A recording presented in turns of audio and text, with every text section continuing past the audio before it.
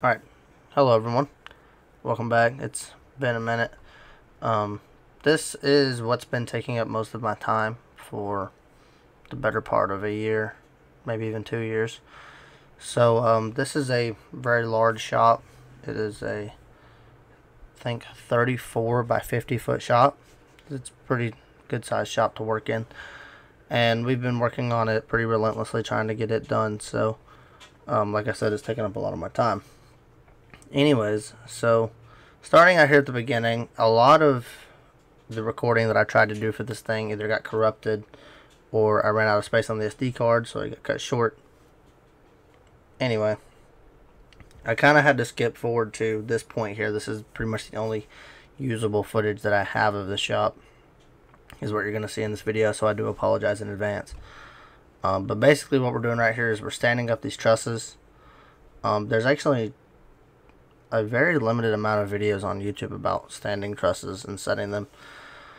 The process that we're using here, so as you can see, my dad is up there on a walk board, and that is set. We have a board nailed on the wall on the opposite end and then scaffolding set up in the middle, and he's using that to kind of nail off the bottom. And you'll see it coming in a little while. There is one of my friends is out here helping us, Connor, and he's on a scissor lift. What you see Connor doing on the scissor lift is he's actually raising up on each side of the wall and setting the end on the wall. Now, for now, what we're doing is we're just running a screw into each side on the wall to keep anything from moving back and forth and shifting. But you'll see later in the video I actually do take some of that loose, slide it down, and fix it. Our process for getting the trusses up on top of the shop is we're actually using a boom lift that we rented, and Connor's coming down off the scissor lift and running over and chaining me up, chaining the truss to the boom lift, and then I'm lifting them up and dragging them across the roof, and then I'm helping stand them up, and then my dad nails a board between them, and that's setting them from falling. And what we have on the very end of the shop that you can't see is coming from the wall straight up. There is a 2x6, and that's holding the gable end, the very end of the shop, and keeping everything from falling towards us or away from us. So that's kind of how we did it. I'm not sure if there's a better procedure out there, but this was the one that we chose to use, and it seemed to be working pretty good. We were able to get all these trusses set in a matter of, I think, a few hours. We did have some trouble with one of the lifts we rented. It didn't actually want to rotate in the air or on the ground. It got to where it wouldn't rotate at all.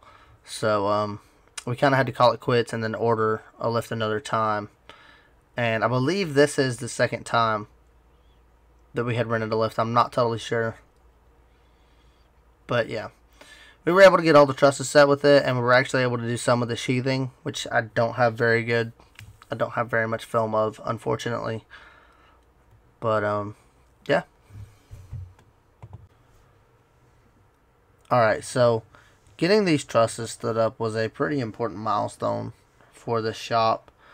At this point in time, it had just kind of been waiting on concrete, and then getting those walls up took a while because of how bad the concrete ended up turning out, which was our fault. But you know, you kind of have to deal with it once it's poured, unless you want to spend a whole bunch of money. But anyway, job's done. The shop looks good, and the next video that you see will actually be working in the shop. So yeah, I'm gonna let myself take over from here. Alright, so what we're doing is these trusses, we gotta nail all these off. And I went ahead and took this down because I got shot pretty much to where this lift is sitting. But that may have been a bad idea because that side is not shut off yet. It's only this side. But yeah, these braces, the braces coming this way from my understanding. I could be wrong. And if I am, well, you know, we'll deal with that then. But my understanding is that once I get the trusses shot off, I no longer need the bracing coming from the top plate to the concrete, because the trusses keep the walls from falling over. So now on the end, I haven't sheathed it yet, because I need to do a lot of wind bracing. As you can see, there's no lath boards, nothing. I've started it down here, but I'm out of 2x4s, and yeah, I haven't went and picked any up yet, so I got to do that. But anyway, so we're gonna get on with getting the rest of these trusses nailed off and set, and it's pretty much all we're gonna do for today. Sun's going down, so I'm gonna try to hurry up with it. So I picked up this cordless nail gun, this Milwaukee nail gun, and I like it. It's heavy though. Definitely trains your arm a little bit. Cool. Moves.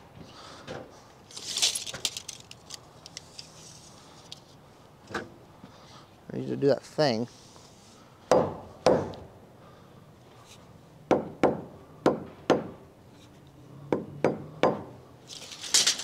Boy, fake. Turn this bad puppy on.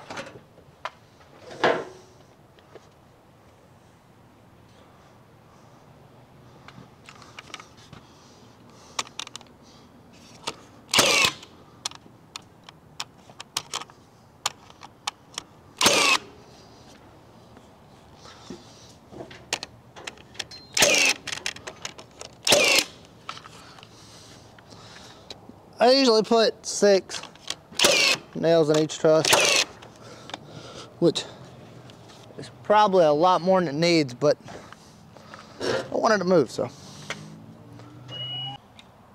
So, since I don't have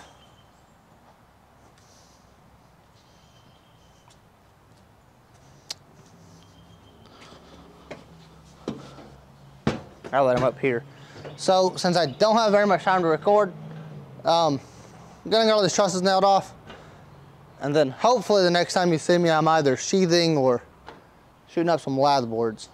But yeah, the camera may stop recording during this time, but I'm gonna time lapse till it happens. So.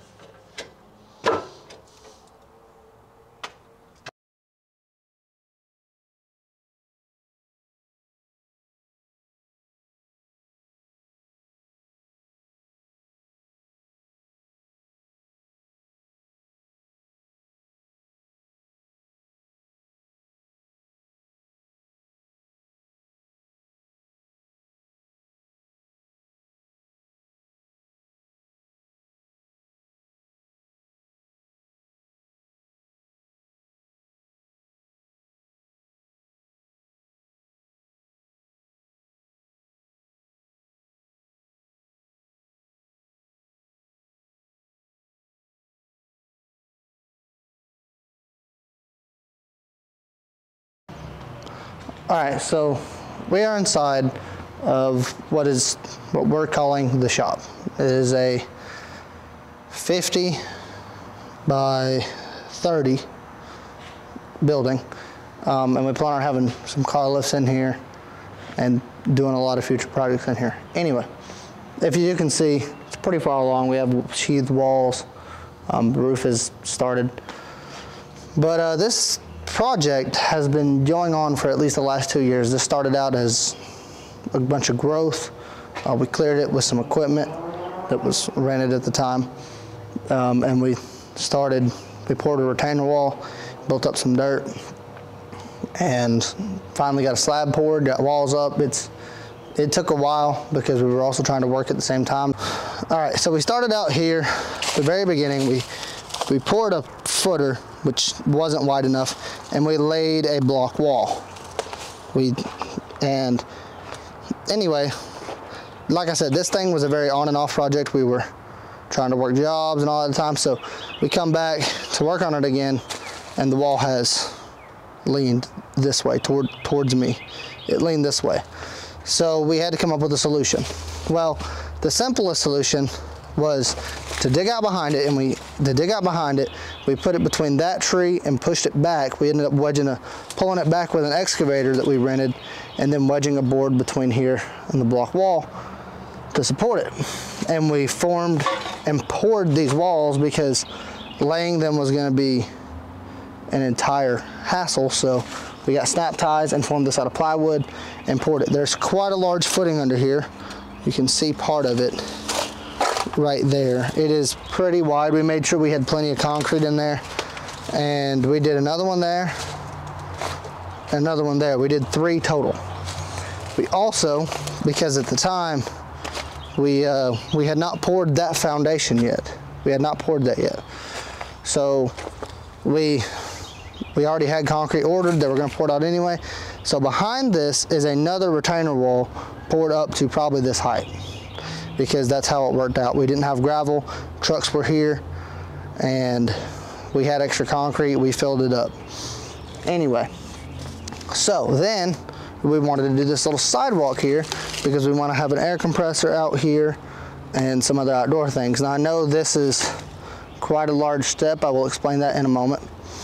Anyway, so we poured the sidewalk and it's not given. This has probably been here probably more than a year, and there's been no cracking, nothing has given anymore, and it's holding back dirt to about this point at least on the inside. This is going to be the outside. It may be dirt about there, but anyway, so we did that. We also poured that little wall down there at the same time. We formed it and poured it up. As you can see, we had some issues with it where it pushed out at the bottom. We had issues with it because we're not concrete people.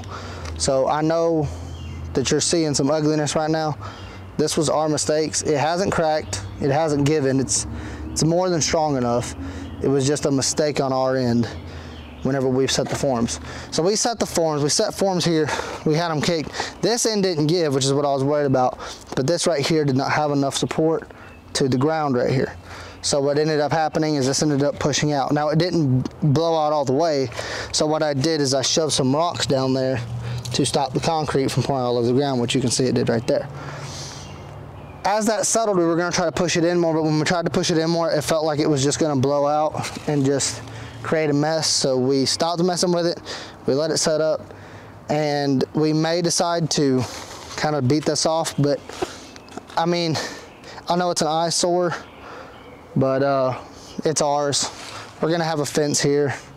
It's really only gonna be us seeing it, so I'll pick y'all up whenever the roof is on and it's sheathed, and y'all will probably see me install these big doors, install those 2 little doors. I don't know, yeah, so this is our exit door to the sidewalk. I didn't tell y'all that, I figured. So this thing has a total of 5 doors if you include the 2 little ones. That's gonna be the main entrance. This is gonna be the main door. Right now we use this one. These 2 are so that we have more than one access point. We didn't want to only have one way in and out of the shop, just in case for any particular reason there was a vehicle sitting here or something sitting here that needed to move and there was something blocking that door. We would have to move every single thing, try to get the thing out of here. Now we have more than one way to get this out of here. Also, if we bring a truck and trailer in, we can bring a trailer in here and go right out that way instead of having to try to turn around. But we don't even know if we're going to use this shop for that feature, but that's one of the perks of having it built this way. Yeah, so I think that's pretty much it. This is the shop. I'm happier than I could ever be that we're even doing it, that it's even a possibility for us, because I know several years ago there was no way I would even dream about having something like this. Okay, that's gonna be it for this video. I do hope y'all enjoyed it. I'll see you on the next one.